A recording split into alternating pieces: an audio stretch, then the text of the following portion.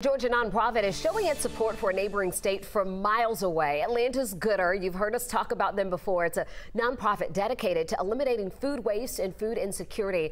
Well, they're donating water to those impacted by the heavy flooding in Mississippi. Right now, residents in Jackson, Mississippi are without drinking water after complications due to heavy flooding. And this Friday, the nonprofit will be sending down that water.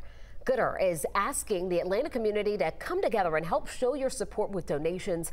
They say they want the people of Jackson to know they're not alone.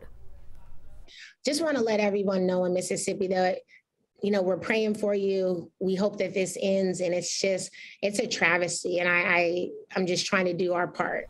So if you'd like to pitch in a case of water or two, you can drop water off at Gooder headquarters in Midtown. You can also purchase water, and Gooder will pick it up from select stores. We've got more information for you. Just head over to gooder.com.